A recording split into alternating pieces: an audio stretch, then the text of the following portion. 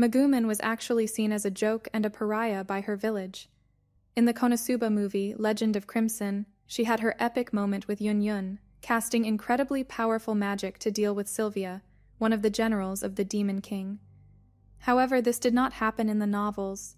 Once Sylvia had been killed by none other than Megumin's little sister, Kameko, who by the way had been kill-stealing from Kazuma, Sylvia stayed dead and did not come back for round 2. Since the railgun absorbed Megumin's explosion spell, and technically Kameko and the device did all the work, Megumin was still seen as a joke and not even as a real crimson demon. She was even often called a spare. Her village did not take her seriously at all, and she was also somewhat embarrassed about them finding out that she can't use any other spell. Her former classmate Arue also told her that it is not too late to learn other spells besides just explosion, as she was somewhat concerned about this from her perspective odd choice. Incidentally, she also told Megumin that it is not too late to go down the Yun Yun route either, after hearing that Megumin became Kazuma's girlfriend, as Arue also was even more concerned about this from her perspective odd choice of Megumin as well. But that's another topic for another time. So Megumin did not have her great moment until much later, at the start of the end, right at the beginning of the last Konosuba volume, Volume 17. There she had received an enormous load of high-quality, pure mana-charged manatite from Kazuma as a gift. And yes, the greedy Kazuma spent all of his money to buy these, making him broke once again. But that's also a story for another time. Buried hip-deep in what is the magical equivalent of plutonium, Megumin could cast her explosion spells in rapid fire.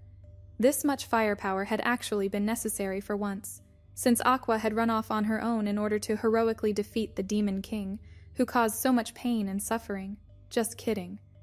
She ran away to make everyone feel bad about how they treated her in Volume 16. Since Aqua had actually managed to break through the magical barrier of the Demon King's castle before Kazuma, Megumin, and Darkness could arrive, the group needed another way of getting inside the Demon King's castle. This was done thanks to Megumin's rapid-fire explosion spell, which not only broke down the barrier but also slew every incoming powerful knight and demon in charge of defending the castle, even a fallen angel empowered by mana straight from hell, rapidly healing his wounds. Hito had been reduced to nothing but ashes by a devastating series of explosion spells. This left Darkness completely stunned, and she even exclaimed that Megumin had become the most dangerous person alive. And on that day, Megumin had surpassed every single one of her fellow Crimson Demons, acquiring the rightful title of foremost among the Crimson Demon spellcasters. She not only had taken down a barrier that even Aqua could only momentarily penetrate, but she also had slain like 99% of the Demon King's forces. I absolutely adore the image of a moved and deeply happy Megumin, firing a rapid series of explosion spells while the Demon King's army had the worst day of its entire life. Okay, bye.